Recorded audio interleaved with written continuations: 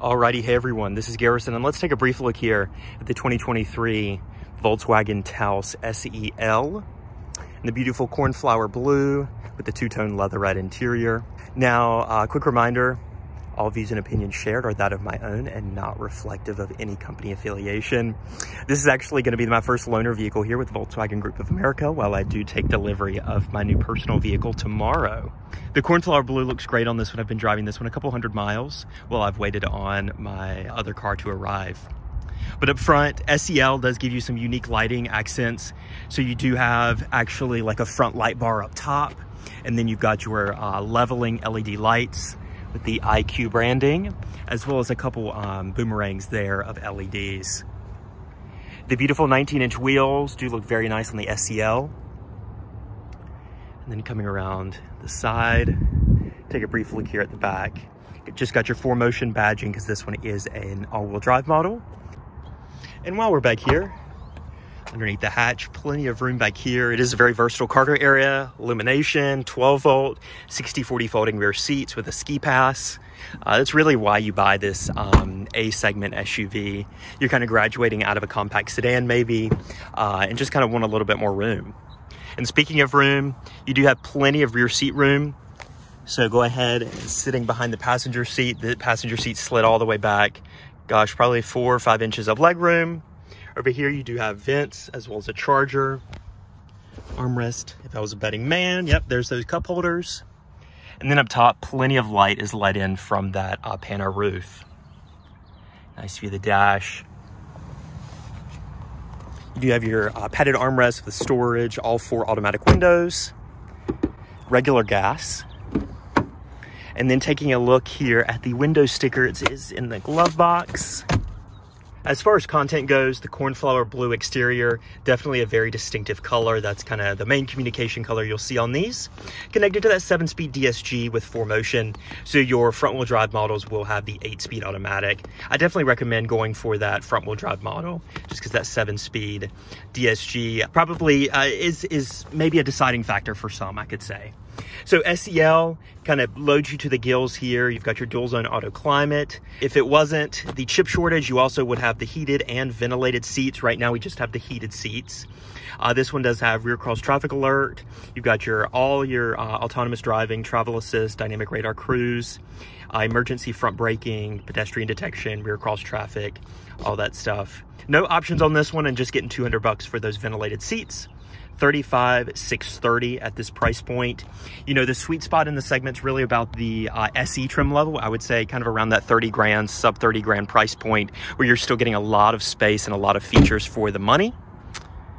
But for those that do want to spend the money, the SEL could be a pretty loaded model for you. I don't know many A segment mainstream SUVs with the cooled seats, the digital cockpit, and such like that.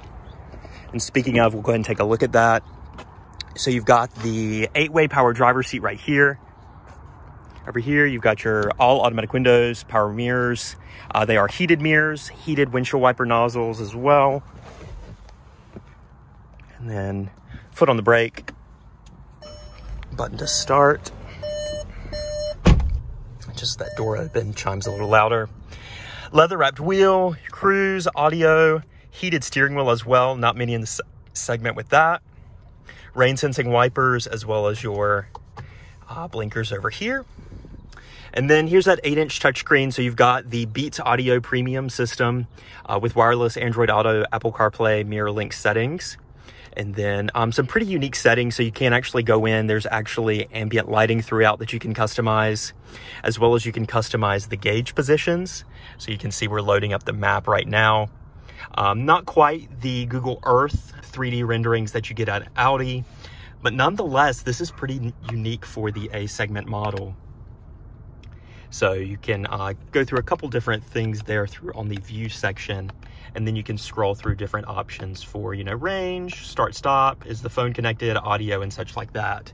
But you can actually also go in and customize what is in the gauges. So over here I have audio set, and over here I have road sign. So it just kind of shows you the speed limit as well as what's playing with your navigation there. Honestly, top tier feature here. This is about a 10 1/4 inch screen with your fuel level over there. And then over here on this one, won't go too in depth here, but you've got all your travel assist settings. As far as app goes, you've also got your connected navigation here. Going over here, that's where you set up your phone connected vehicle settings. And then going into vehicle status, tire pressure monitoring. And you can go into settings, dive in a little bit more. Lights, there's an ambient lighting. You can kind of scroll through all the different ones. Truly a pretty advanced system here.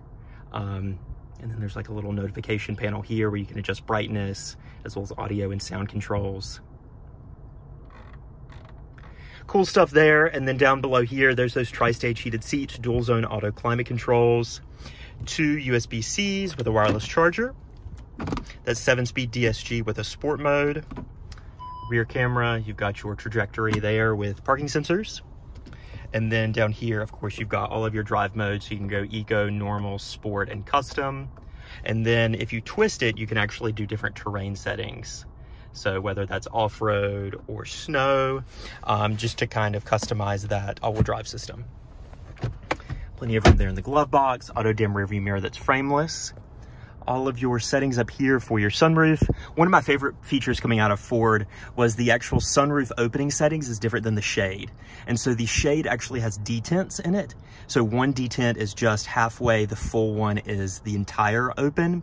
Where in Ford, it was just, you press it all the way and it stops halfway through and you press it again. Just the small details like that. LED illumination there as well as over here. And yeah, we kind of breezed through this one. Obviously nothing super in-depth. Just wanted to kind of get a brief video here of the Cornflower Blue Taos, as it is a very polarizing vehicle. It's as blue gets, but that's what the segment's for. It's kind of the fun, whimsical, you know, but also professional. You see a little bit of that front light bar, but I'll insert that picture at night. But yeah, if you got any questions, feel free to leave them down below. I think this one's got around 600 miles on it. Got it with like 50 miles.